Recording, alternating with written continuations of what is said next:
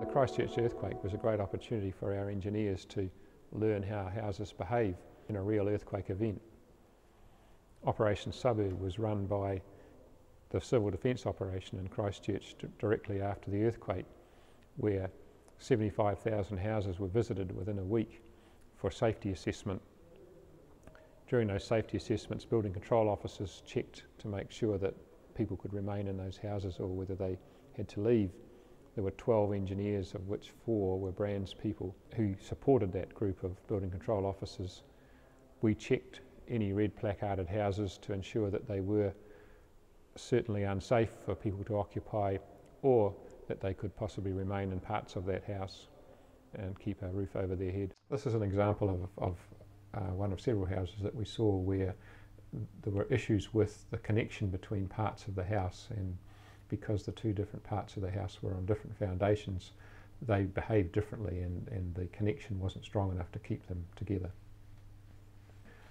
Okay, this is an example of quite a number of the houses on the Port Hills where the concrete foundations were completely unreinforced, probably a house from about the 1950s or 40s, and you can see here how the concrete's just broken right out of the corner of the house as the foundations leant over.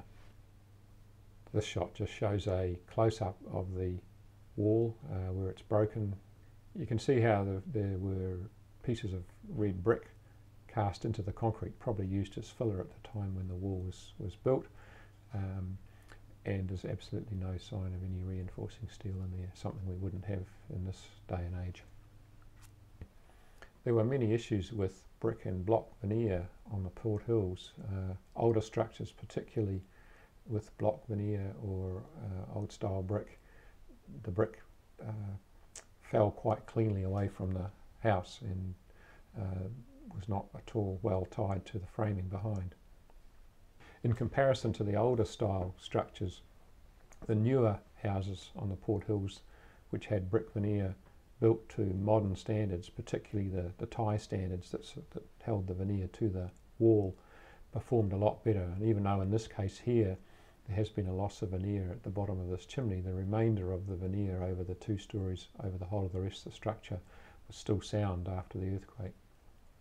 Exterior insulation finishing systems, or EIFS systems, are becoming more common around the country, and it's quite a new form of exterior cladding.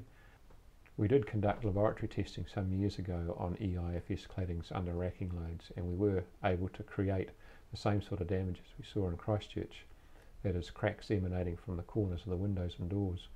However, it was quite simple to make a repair to that area of the wall so that the whole wall didn't have to be replaced.